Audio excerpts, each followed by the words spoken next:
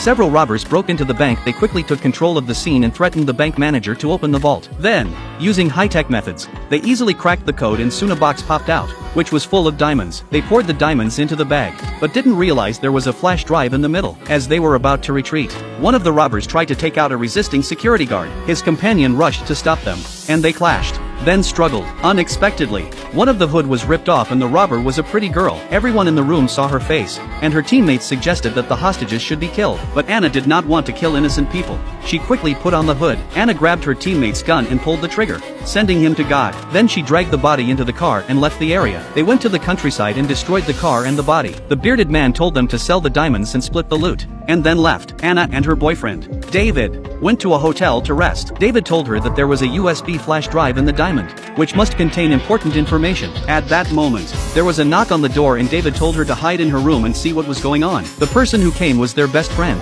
but suddenly two assassins barged in and kicked and punched them without saying a word. After controlling them, a man in a suit appeared, named Carter, who worked for a congressman. The congressman is running for president, and the flash drive contains a lot of dirt on him that could be leaked. He hid the flash drive in a bank vault, not realizing that Anna and the others had taken it, so he sent Carter to retrieve it. After making sure his buddy wasn't involved in the robbery, Carter told his boys to let him go. As soon as his friend tried to leave, he took the gun in his brother's hand and killed him with a single pull of the trigger. They then proceeded to beat the shit out of David, who was left with a bruised face. Anna, who was hiding under the bed, couldn't take it anymore, but David stopped her with a look. Carter asked him where the flash drive was, but David wouldn't say a word, so Carter had his arm broken. Anna was heartbroken, but there was nothing she could do. Then they threw David on the bed and the torture continued. The woman hid under the bed and listened to the wailing of her boyfriend on the bed when suddenly a sharp knife stabbed her. She followed the direction of the knife and accidentally found the USB flash drive, which she hurriedly took off and hid in her clothes. But her boyfriend had already been tortured to death, and Anna was inconsolable. After the killers left,